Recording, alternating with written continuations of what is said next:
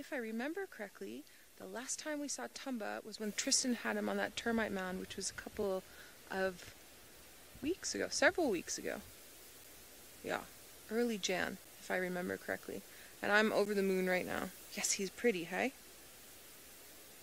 There's a nice yawn, so he's probably going to get moving at some point. Now, Gendria and I actually want him to stay in the tree. We want him to stay in the tree until the sun starts setting, giving us those beautiful colors that it's going to do this evening so that we can do a nice shot from there. But I don't know if that's going to happen. We'll have to wait and see. But that's on our wish list for this afternoon.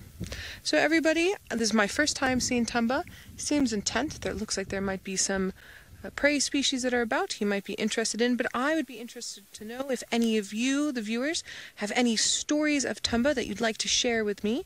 #SafariLive on Twitter or on YouTube chat, and I would love to hear them.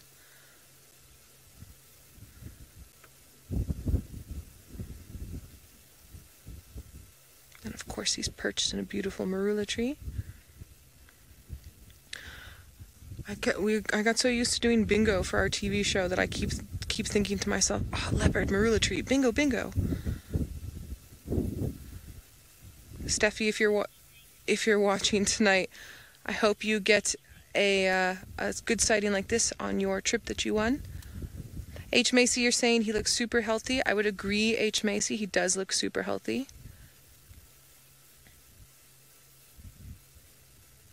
He's definitely seen something that's interesting to him. The wind is blowing his scent towards us. So whatever is interesting to him is upwind of where he is. There's a slight swirl to the breeze.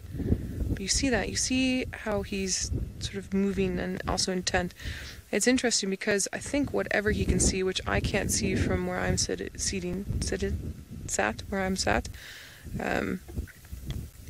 yeah, maybe Gendria might be able from his angle, is if he moves out of that tree, it might see him. So I'm not quite sure, or it could just be farther off, because he is perched quite high. Could be warthog, could be impala. This would be my guesses. Could even be something like a duiker or steenbokkie. We'll have to wait and see. The anticipation.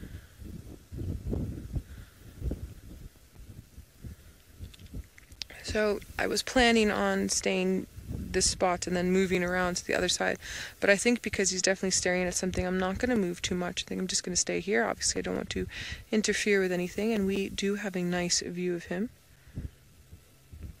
Whatever he can see now, it looks like it's moving more towards in front of us. We've got Tax and his guests are with us now. As you know, Tax and I do a lot of work together on Game Drive.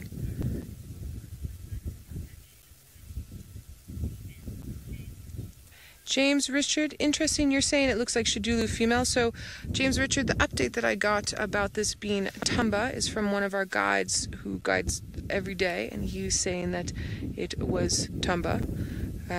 So I will have to wait and see if I can see male parts there. But James Richard, I know you know the leopards very well.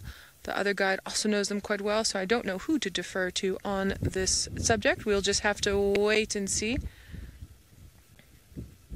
Okay, so now we have a few other guesses here. That's actually quite a nice view.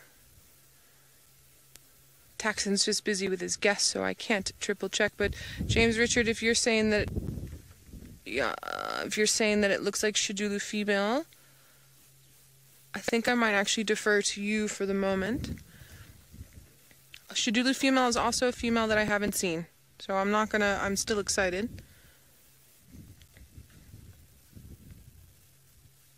And I don't have any, and I have no reference for spot pattern with Xidulu female or with Tumba. Now that this leopard has turned around out of its little sort of branch there, you can see that it is definitely a female. So James Richard, yeah, I'm going to go with you on that.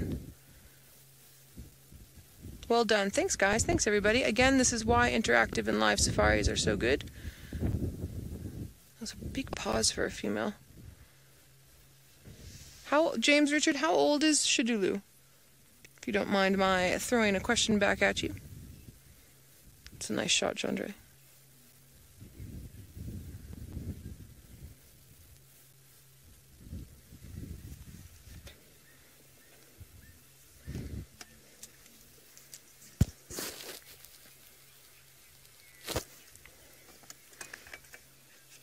Crystal, you're saying Ingrid Dam, young female. Crystal, as far as I know, Xidulu and Ingrid Dam, young female, are the same leopard, if I'm remembering correctly from the newest updates I was given.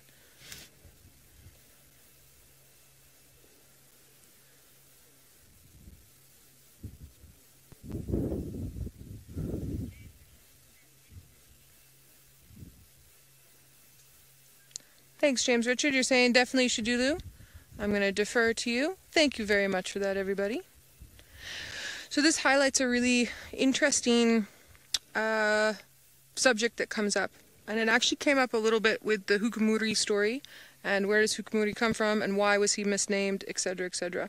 So, look, most of the guides that I work with at Wild Earth, well, look, all the guides that I work with at Wild Earth, but also most of the guides that I work with just on the properties where we traverse are extremely professional and are very good at what they do. But again, we are also just human, and so we do have times where we'll say, "Oh, look, it's so and so," and it ends up being something else. All right, that's the first thing being said.